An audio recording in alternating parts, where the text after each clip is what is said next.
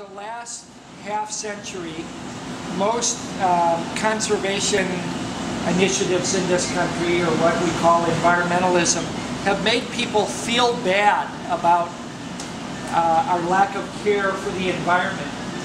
And this kind of initiative has pleasure embedded in it, that we can bring these apples back by creating a market for them, which creates a lot of pleasure among us. And it's a pretty good combination of hedonism, capitalism, and conservation.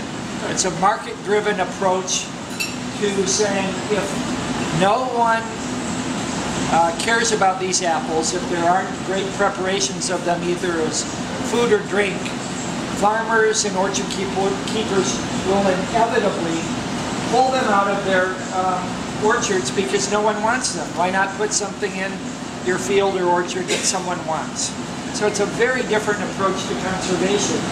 And my friend Amy Trubeck, who lives up near Bend, recently said to me, you know, we've had Fast Food Nation, Food Inc., and several other movies lately, nationally, that basically speak about the horrors of our food system. We need to remind people that the way out of those horrors is by really taking pleasure in the well-prepared, sustainably grown food that that can lead us out of that horror into something that's both environmentally sound and pleasurable. So to remind people that this diversity of apples spells distinctive tastes, distinctive flavors, distinctive aromas, and textures, I think is the easiest way to lead people, uncommitted, into considering how food diversity really matters in our lives. And so the Renewing America's Food Traditions has had this Forgotten Fruits initiative for about 6 or 8 months to remind people that the most diverse crop historically in America was that of apples. That we had 14,000 kinds of apples on this continent a century ago. Now we have about 1,200 in nurseries, maybe another 2,000 out in the landscape in abandoned orchards that we don't even know what they're named, because they still may have incredible taste profiles.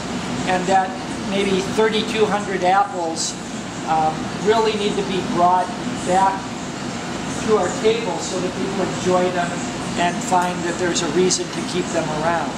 So what we're doing here isn't trivial. It's reteaching our palates and our memories to take pleasure in this great diversity of apples that was once on the continent that we can bring back. Our goal is to bring back más o menos about 90 heirloom apples adapted to each region of the United States within the next 5 to 10 years. If New England brought back 90 apples that are no longer in the marketplace, and the Great Lakes brought back 90, and Appalachia could probably bring back 180, and the Piedmont along the coast of the southeast, another 90-ish, and the Plains another 90, and the Pacific Northwest another 90, we'd be an order of magnitude richer in apple diversity than we are in our current marketplace today. And so that's sort of some of our goals and the vision of RAFT, this great collaboration between Slow Food, Chefs Collaborative, Seed Savers Exchange, American Livestock Breeds Conservancy, and other groups. It's really saying to the American public, we can be a positive force on the environment and the biological diversity of the continent rather than a negative force on it. So enjoy this, and remember that enjoying it is part of bringing these varieties and species back so that their lives can be appreciated by more people.